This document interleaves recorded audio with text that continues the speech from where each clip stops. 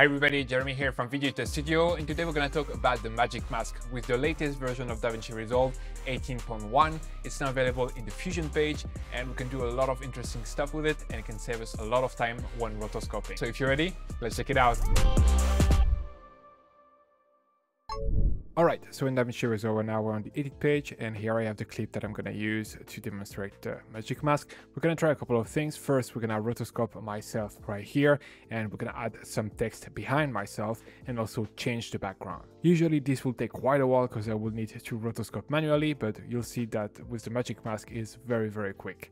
Right now I have a clip that is about 15 seconds. I'm going to use the entire clip, but I will recommend that you use only the section that you need to create the mask for, because it is pretty resource intensive. So just make the cut wherever you want the mask to be applied and then create a Fusion clip. In our case, I'm just going to duplicate my current clip by holding Option and dragging that clip on the second track. Then I'm going to right click on it and create a new Fusion clip. Now we can move over to Fusion. Once in Fusion, I'm gonna hit Shift Space on my keyboard and I'm gonna search for a Magic Mask. I'm gonna bring that in.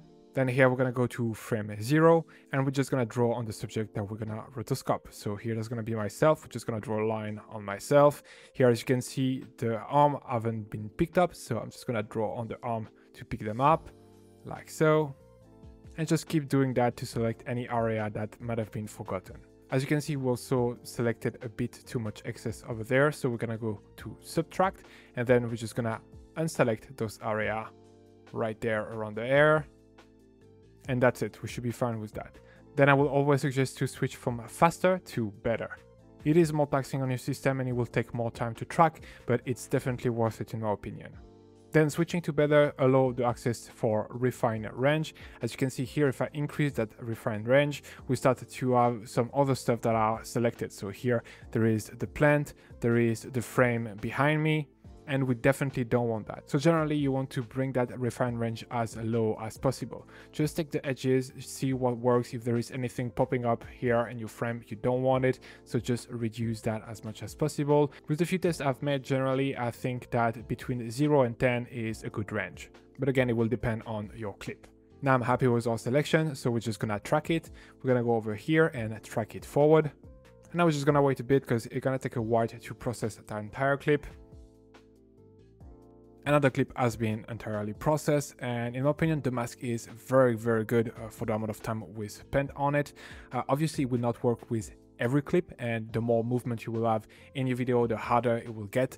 Like any tracking stuff, you know, it's always a bit more complicated as soon as you have a lot of movement and that you switch perspective and so on. But for a clip with not too much movement, I think it's very good. I would hardly have done better if I were to rotoscope that manually. So now that we have our mask, we can just go back to the edit page. Here I'm just gonna drag that mask on track number 3, and we're gonna add some stuff in between those two. So here I'm gonna bring some text. I'm gonna use fade in up from all 3 starter pack and just drag that in.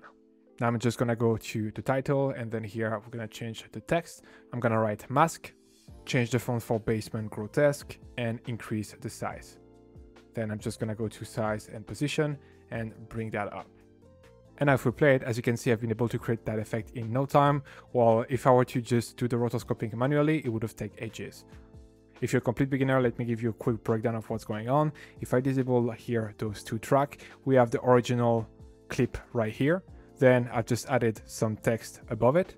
And then we have the mask that we've created with only myself right above it. So basically the text is taken in sandwich between the original clip, which serves as a background, and then myself that has been rotoscoped that serves as a foreground.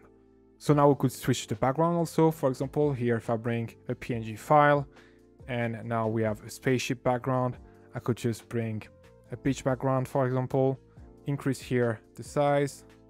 We could go over to Open Effects and here bring some Gaussian blur to make it a bit more realistic. Obviously, then you will need to adjust the color of the subject to match your background to blend everything in properly. But you get the idea. I think that's a very great feature, and it can save you a lot of time. Thank you very much for watching. Don't forget to like and subscribe. Let me know in the comment what kind of video you'd like to see next, and see you in the next one. Bye. Speed up your workflow and create better videos using the pack available on our website, including titles, transition, and templates built only for Davinci Resolve. Get started today by downloading our free starter pack that contains over 150 elements. Link in the description below or at videoeditorstudio.com.